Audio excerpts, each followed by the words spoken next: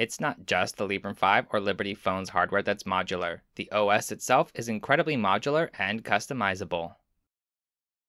Our defaults and pre-installed apps are well thought out and secure, but it's just our suggestion of software to use, not a requirement by any means.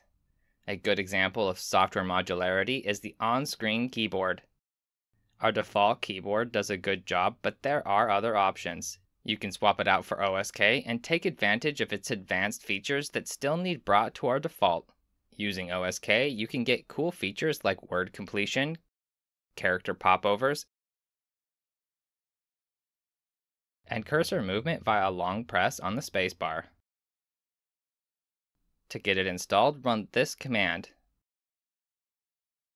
Then use Update Alternatives and reboot or restart Phosh. Default apps can be edited, removed, or replaced. For example, our text messaging client Chatty works with a well-documented backend.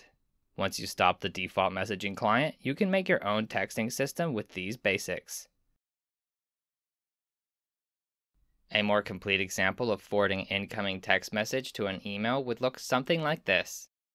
Small components like the keyboard and messaging are editable because our users have the right to administrative access by default, with no jailbreaking or rooting required. To go further, our bootloader is fully unlocked and well documented, allowing users to replace the complete operating system. Two good examples of alternative software you can run on the Librem 5 are Postmarket OS and Mobian. From small components like the keyboard to the whole kit and caboodle, you can swap out anything. We don't lock down user freedoms and call it protection. We give you reasonable defaults and hand you controls to manage your device. Order your device and make it your own at puri.sm.